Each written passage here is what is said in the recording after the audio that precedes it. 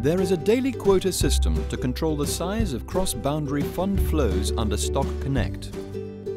The daily quota for both northbound Shanghai and Shenzhen trading links is set at 13 billion renminbi each.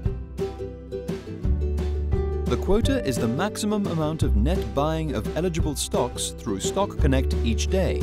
Net buying is determined by subtracting the value of sell trades from the value of buy orders.